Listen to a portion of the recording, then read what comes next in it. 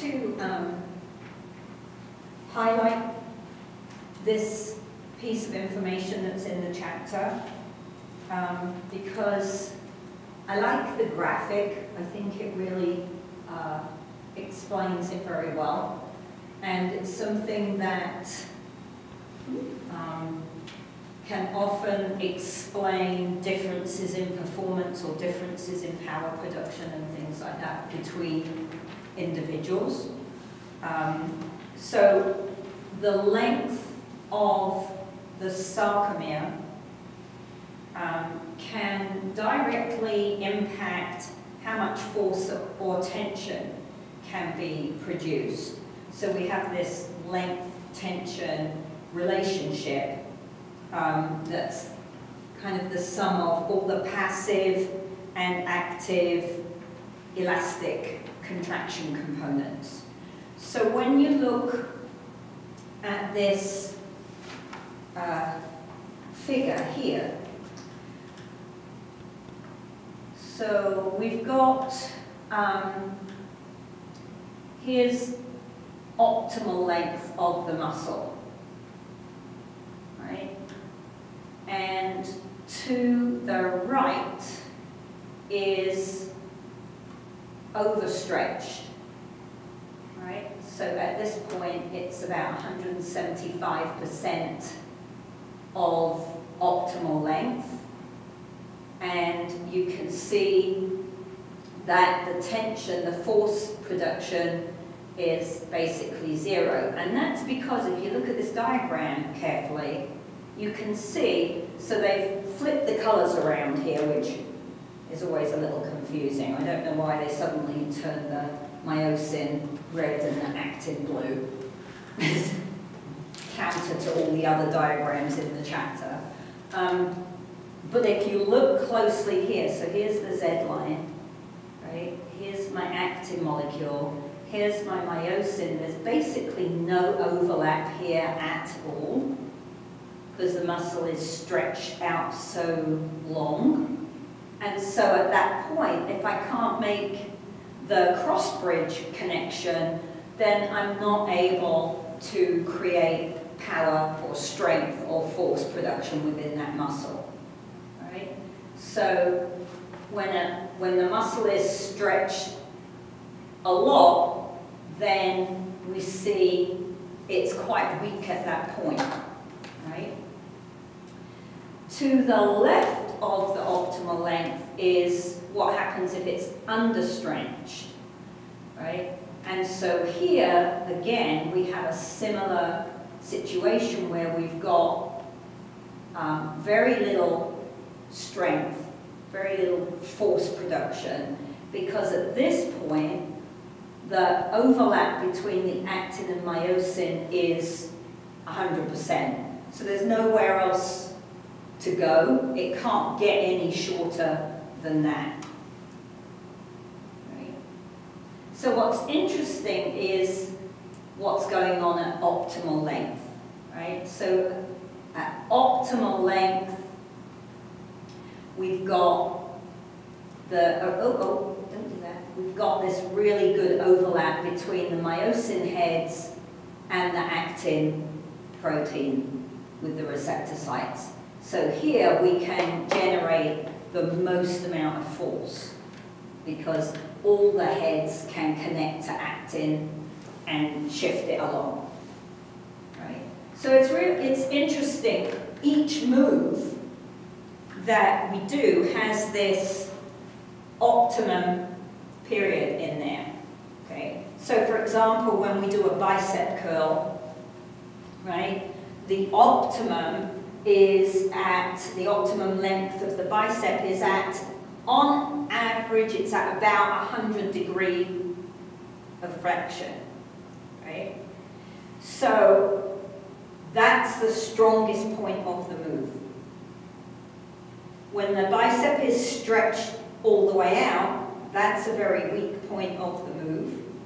And when the bicep is totally squashed up, right, and as short as it can be, that's a very weak part of the move. So oftentimes when you're in a gym, you'll watch people doing bicep curls or chin-ups, and they cheat part of the move because they've got too much weight on the bar for the weaker part of the movement, right? So you'll see someone bounce the bar off their legs to get it to that 100 degrees where they're strong, right? And then they drop it and catch it and then let it go and bounce it because they've got so much weight on the bar. The only part of the move that can handle that weight is this little short range around 100 degrees. Same with chin-ups, right? You'll see people doing this, right? Instead of coming all the way down and coming all the way up, right? So there's pros and cons to that, I suppose. It makes that part of the movement as strong as possible because you've got the most amount of weight on the bar, but it's not strengthening the whole range of the motion, right? It's stressing the extended end and the shortened end, right? So you might want to do some very heavy sets with quite short movement, but that doesn't mean that you should ignore dropping some of the weight off and doing the complete range of motion. Otherwise, this part and this part are going to stay weak. Does that make sense? And it's the same for squats, and this 100 degrees, right, that's an average 100 degrees. But remember that everybody's bicep tendon inserts at a slightly different place on their forearm. Right? The tendons are shorter or longer, the muscles shorter or longer. Right? So that 100 degrees is an average.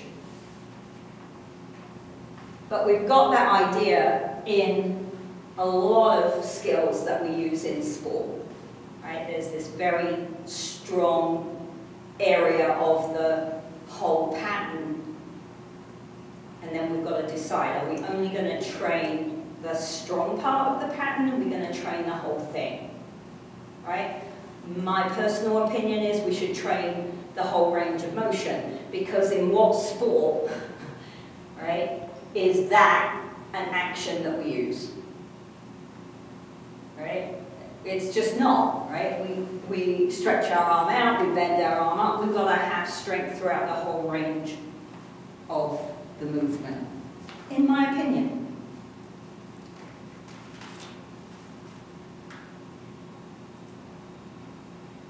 Okay, so let's look at the adaptations because they're very interesting.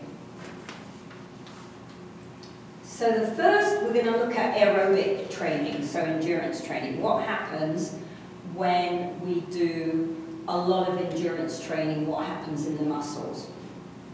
Okay, so think about what we need to be good at endurance work. Okay, that's your starting point, because, like a broken record, I'm going to say, adaptations are typically positive, right? So if I understand what I need to do endurance work, then the adaptations make sense because the body is just making those things more effective, right? So obviously, we've got to have good oxygen delivery to the muscle tissue, right? So what would improve oxygen delivery to the muscle tissue? Okay, so it would be great if we had more blood vessels bringing more red blood cells and hemoglobin and oxygen. And that's what we see. Typically, much more in type 1 fibers than in type 2 fibers, because if I'm doing endurance work, I'm training those type 1 fibers, mostly, right? We see an increase in the concentration of myoglobin, which is a transporter molecule within the muscle cell to move oxygen from the edge of the cell to the mitochondria. So that speeds up the oxygen delivery once it's in the cell over to the part of the cell that can do the work. Okay. We see an increase in the size of the mitochondria. So it's like, imagine the mitochondria is a car plant, right? And the cars that are coming out are the ATP molecules. If I make the car plant larger, I can feed out more cars, more ATP molecules, right? So we see larger mitochondria and more mitochondria in the type 1 fibers of someone who's done a lot of endurance work. So that means that that muscle cell has a much increased level of aerobic metabolism and can produce a lot more ATP. And we also see an increase in the activity of the enzymes in Krebs cycle and in the electron transport chain. Right?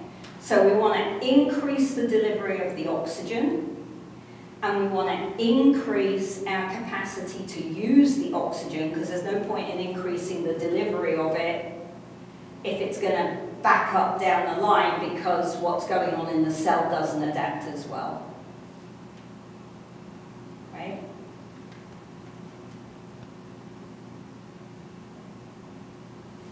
Does that make sense?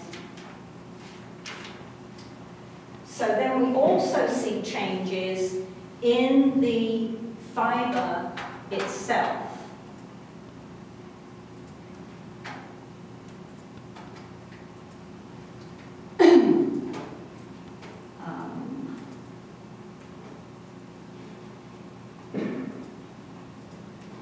Okay, so if I've got a slice of a muscle cell, right, we're going to go through the cell, and we're just going to pretend it's round.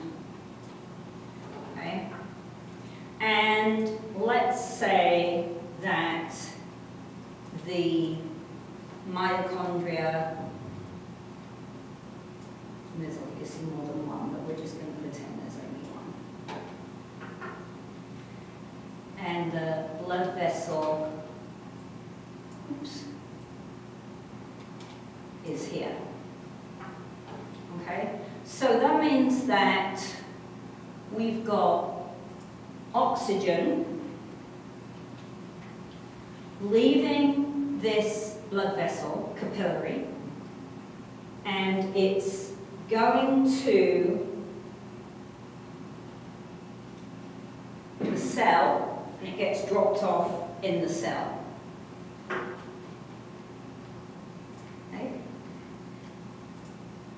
So once it's in the cell, now it has to move from here to here to get to the mitochondria. Does that make sense?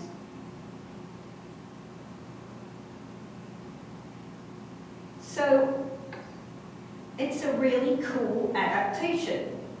What the muscle fiber does in an endurance athlete is it decreases in diameter.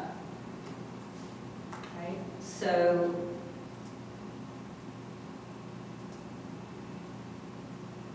let's see if I can do this.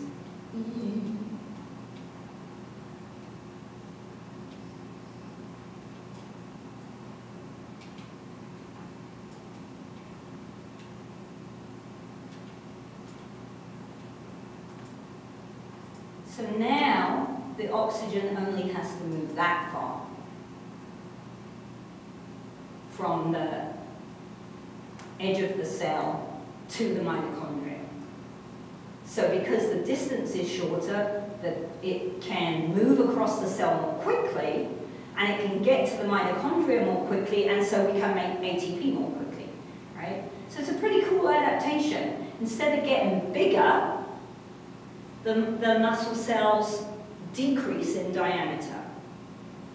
The ratio of muscle cells doesn't change. So we don't see type 2 fibers becoming type 1 fibers, right?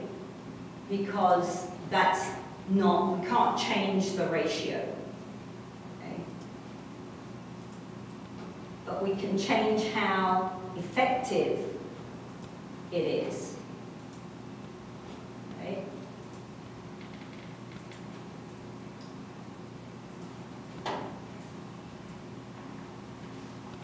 Okay, so we don't get any type 2s turning into type 1s. We might see some type 2Xs turning into type 2As if they're recruited often enough in the training program. So remember, the type 2X are the ones that are the least able to use oxygen to make ATP. So if I'm an endurance athlete, they're pretty useless really, except for a sprint into the line. And so if we plan the training program, then we can maybe see some type 2Xs work a little bit more. It's not that they turn into a type 2A, but they start to work a little bit more like a type 2A to help with the aerobic metabolism.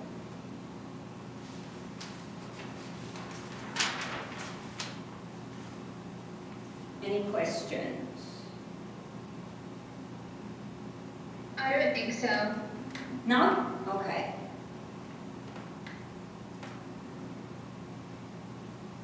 So with resistance training, we see very different adaptations. Okay?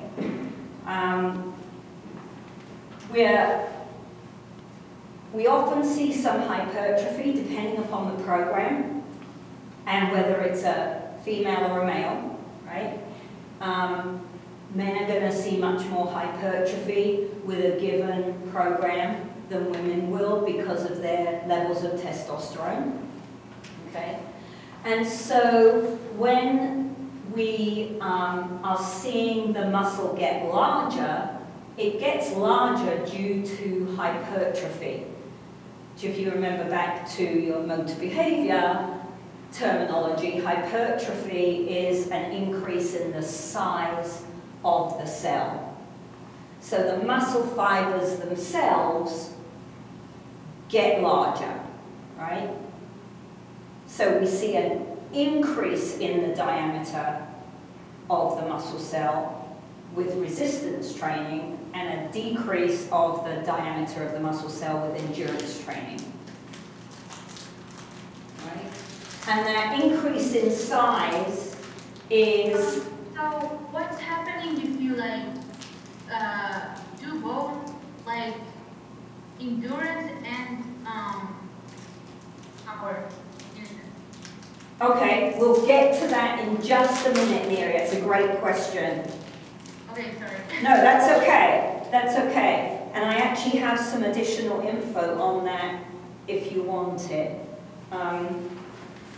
So the hypertrophy is going to occur with the addition of actin and myosin proteins, right?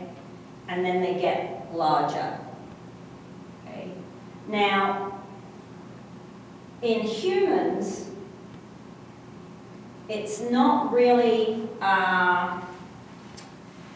it's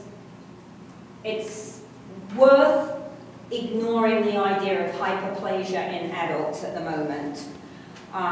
So what they've done is they've done some examples, some programs, training programs with cats, and they teach the cat a weight training program. And so what they do is they put a cover on the food bowl and they link it up to like a pulley system with some weights. And they teach the cat to lift the lid by pushing on the lever to get the food. Once it's learned to push on the lever to lift the lid to get the food, they start adding weight to the lid. So the cat gets stronger, right? And what they've seen in the muscle tissue of cats is that the muscle size gets bigger not just with hypertrophy but also with hyperplasia. So they see extra muscle fibers, extra muscle cells. So it's controversial in humans. It's not been resolved whether it really happens in humans. So most of the literature says growth in muscle size in humans is due to hypertrophy, right? They have seen it a little bit in some crazy high-intensity resistance training type athletes like bodybuilders and powerlifters. Very small numbers of change. And so what they think is it's not that an additional fiber gets added, but a fiber that's in there might be splitting in two. However, the population that they think they might have seen it in humans is also a population who are prone to abusing steroids and growth hormone, right? So it's still not confirmed that hyperplasia occurs in a typically developing muscle when you train it. Right? The fibers themselves will grow. I have a question before you move on. Sure. So it doesn't confirm that it happens during like regular training effects, right? Yeah. Yeah. Okay. But just what if, go on. like, what is happening with people who taking steroids or stuff? Like, is it just helps them to like recover faster so they can put more work on, so they can basically work harder, and then it happens?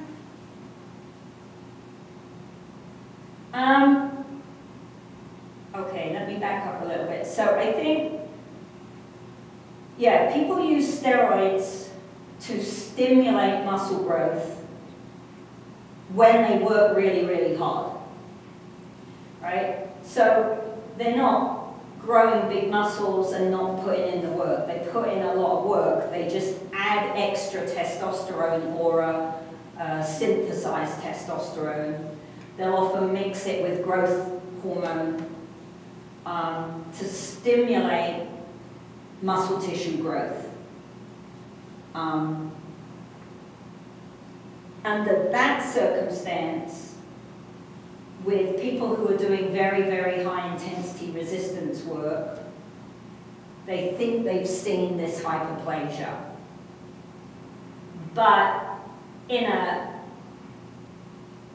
sensible human being who's not taking steroids or growth hormone and is just doing their regular training, if their muscles are getting larger, then that's going to be hypertrophy.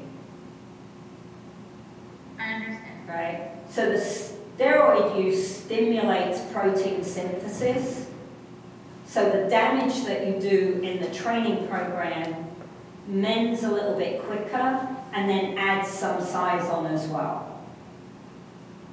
Right? Okay, I understand. Does that make sense? So yeah, it helps a bit with recovery,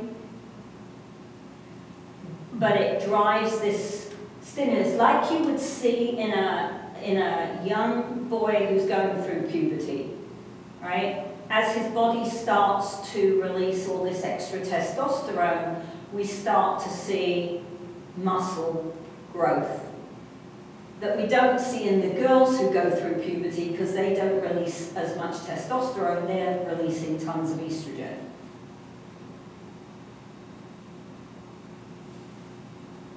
Does that answer the question? Yes, ma'am. Okay, good. All right. So then when we look at the fibers here, all the fibers can grow in response to resistance training. So we might see growth of type 1s as well as type 2s. If I'm doing a conventional type of resistance weight training program, then we typically will see more hypertrophy in the type 2 fibers than the type 1 fibers. And we'll see some type 2Xs behave like type 2As. We don't really see, again, we don't see a change from one muscle fiber to another. Ones don't turn into twos, they're all the other way around. Right? The mechanism for the growth in size seems to be a little bit different between the type 2 and the type 1. So the type 2 fibers, if you train them, will grow because they increase protein synthesis. Right? The type 1 fibers decrease protein degradation, so they don't lose as much protein as the type 2s. But the type 2s are putting more protein back in than the type 1s are. You would use the type 2s, you know, if you're doing a heavy lift, you're going to use the type 2s more for power and for push and force. Right? Remember that they can create a lot of force in a very short amount of time. Right? So a traditional type training program is going to work those type 2 fibers more than the type 1s. But we do see some change in type 1s as well. Now, to your question, Neri, what if we do both types of training together? Yes, ma'am. Okay. So, the studies that the book talks about are mostly using people who are relatively untrained. And so the conclusions might be slightly different if you have a very well-trained population. So I do have a research paper, I haven't actually ever read it all the way through, but last year when we were doing this, some of the students were asking, well, what about if you have a really well-trained athlete, what's happening? Because all this information is based on taking some low active or sedentary people and putting them into new training programs. So maybe the response is a bit different if we've got a well-trained athlete. What you want to consider when you're doing both types is you are asking the muscle fiber to try to adapt to two different stimuli, right? So typically, what the research says is that your strength and your power will be impacted if you do a lot of aerobic work, right? And probably power is impacted more than strength. Okay? So that means that our anaerobic performances, sprinting, jumping, throwing, could be lower if we do a lot of aerobic work at the same time. When you go the other way, your oxygen capacity, your endurance capacity is not impacted by doing resistance work. So the endurance capability for that work isn't cut down, isn't decreased because I do some resistance training. So in your case, Neri, if the data on the trained athletes is similar to the data on the untrained people, then your resistance work would support your endurance work, not decrease it. It's the other way around that the problem occurs. If I'm an anaerobic athlete and I do a lot of aerobic work, then we see a drop in power. So that's like why a lot of coaches that are coaching sprinters will be very careful about the mileage, right? Yeah. Yeah. Because they don't want to lose the speed. Yes. Right. Yeah. Because the more endurance work you do, the more type 1 fibers you're training, and you're not training type 2 fibers, and then you've got this contradiction. Slower, yeah. Yeah. Yeah. So for strength and power athletes, the recommendation was that they should limit doing a lot of high-intensity aerobic work. So, you know, with your American football players, you don't want them to do no aerobic work because the game is 3.5 hours long. But maybe you want them power walking or cycling or jogging. You don't want them doing a lot of, you know, 5-10 miles. You want them doing lower mileage, as you said. Right? Now, if the program's really well designed, perhaps it will take longer to see the adaptations in both types of activity, but as of the book publication, really you can't optimally do both types. Right? Now, as I said, I do have this article. This article was a 2018, the effect of 2 different concurrent training programs on strength and power gains in highly trained individuals. So if people would like that, I can put that up. But I think that it just seems like the strength and power gets impacted by doing the endurance, but the endurance doesn't get impacted to the same extent. But then I wonder whether that's, you know, is that because they're not doing a really heavy resistance program? Right? It's kind of a different question, I think. Like the anaerobic people might be trying to put in a lot of mileage because they want to slim down or whatever. But the aerobic people probably aren't trying to lift humongous weights. So, I'm not sure. But yeah, it's really interesting that one way is affected and the other way isn't.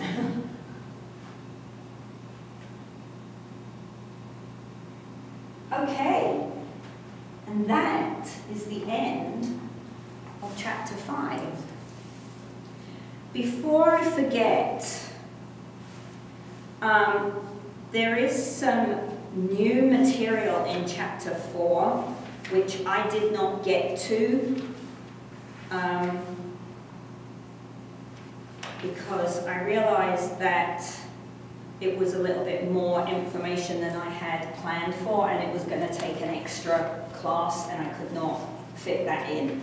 So when you are working on reviewing chapter 4, I would highly recommend reading this stuff because it's really cool.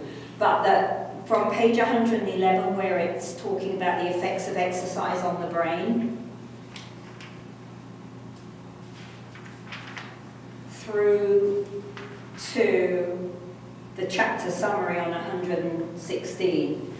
So that stuff will not be on the exam because I did not get a chance to go over any of that with you. But as I said, I would really read it because it's very cool. Okay? All right. So, what would you like to do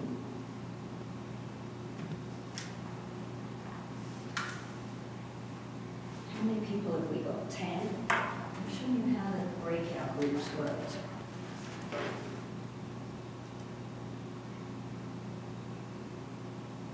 Oh, it's already put you into breakout groups. Look at that. So do you want to try working in your groups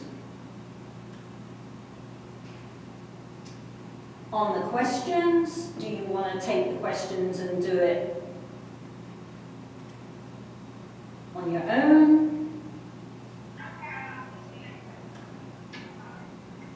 Can we do it like we did last time where we reviewed it and then check later? Yeah. Do you want to review it? Do you want to try and use these breakout groups? Or do you want to just do them on your own and then we'll come back and look at the... I think doing it on our own and then checking it together. Okay. All right, let me pull up the document. Oops. This thing's dying a death. Come on.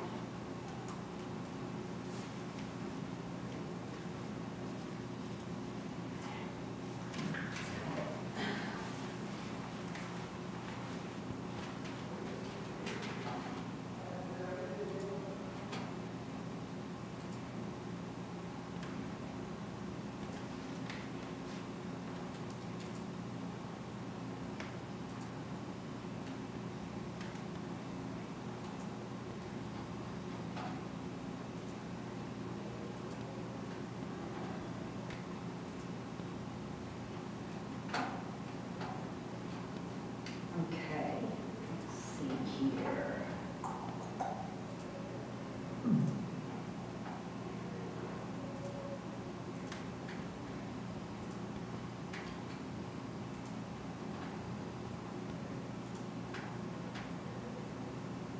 Let's make it a bit bigger.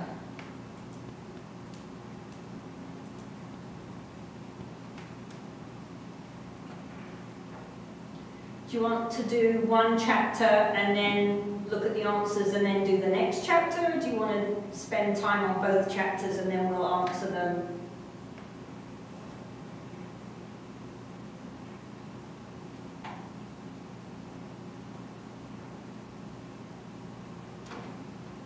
I don't really care personally, but I don't know what about others. Okay, let's do chapter 4. And then I'll give you the answers. And then chapter 5.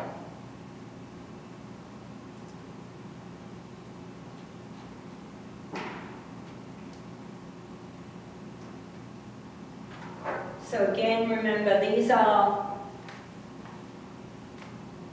a selection of the review questions at the end of your chapter. I'm not saying that the rest of the questions are not beneficial. I've just picked ones that I thought would be useful for you to make sure that you understand the idea that we could cover in a short period of time in class. All right? So we've only got about 12 minutes or so.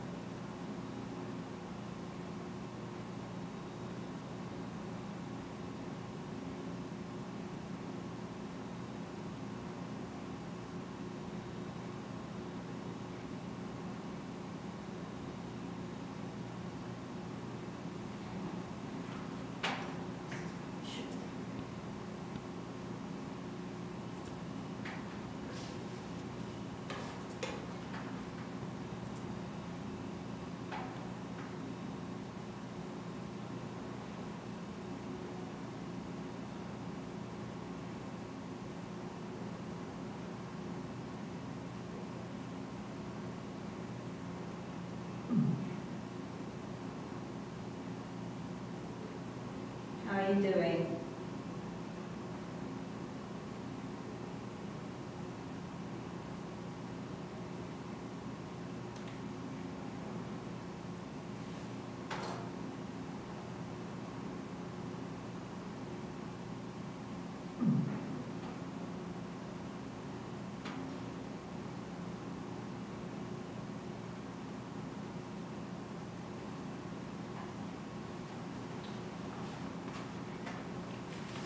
Okay, let's look at chapter 4.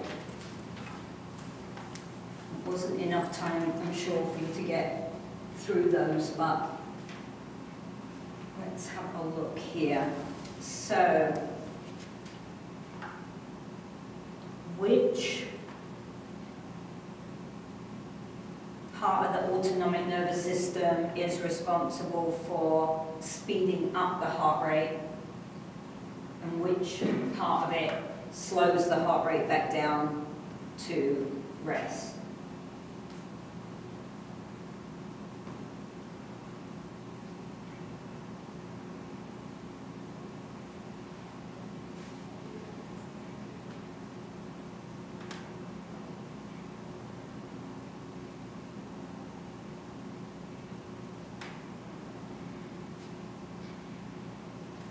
So you want the fight or flight system, and then the rest and digest system. Which one is which?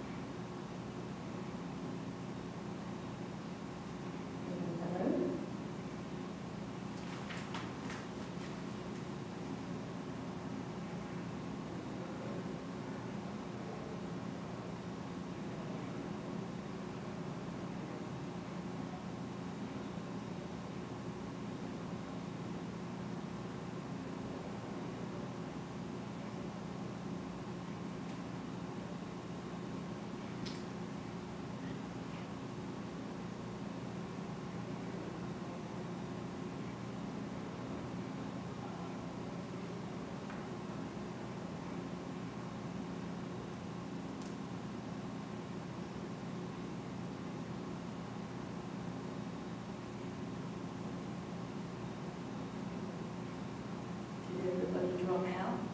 They're still there.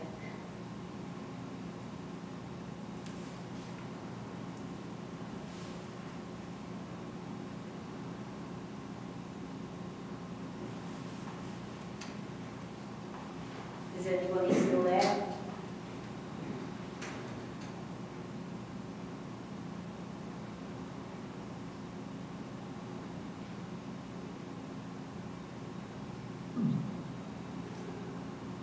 I'm still here. I did it. Okay.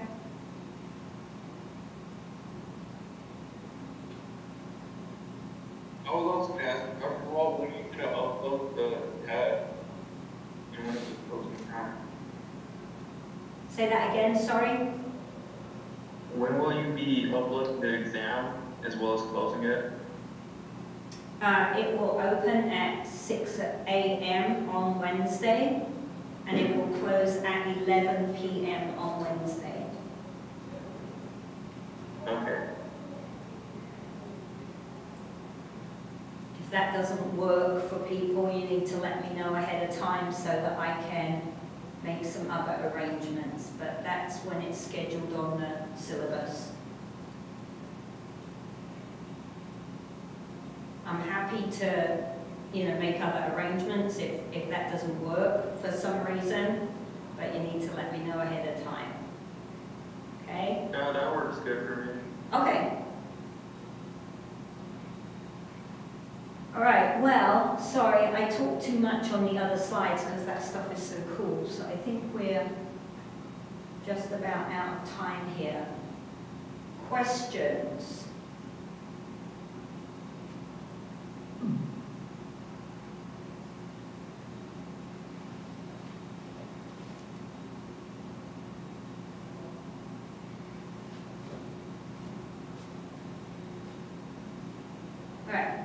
really recommend that you work through these questions on your own before you look at the answer sheet. Right? Because if you just go straight to the answer sheet, then you're not putting in the learning work, and that won't be as beneficial for you when it comes to the exam. Okay? So this review question paper is up and open. I will open up the answers to the review questions and the answers to the rest of the questions this afternoon during office hours. So you'll have everything there. I have got office hours from 3:15 to 5:15. If you have, if there's something that you would like to go over that you're not sure about, I don't technically have any office hours on Tuesday, but if you need to talk to me, email me and try to make an appointment. Don't think I have any other meetings tomorrow. So,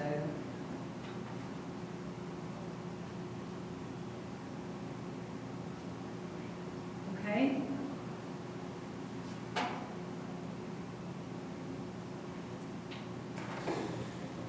All right, sounds good. Okay,